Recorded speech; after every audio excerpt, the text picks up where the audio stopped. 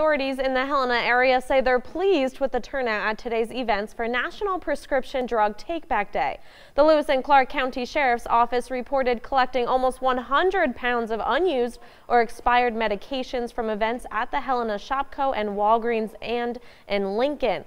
Agencies like the Montana Highway Patrol and the U.S. Department of Agriculture also took part in drug take-back events.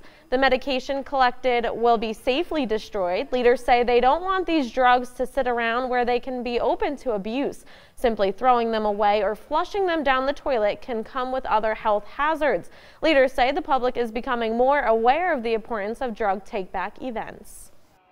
We had quite a few comments that people thanked us for participating in this event and giving them a couple locations where they could come and turn in their expired and unused prescriptions. We'd like to thank everybody that participated in today's event.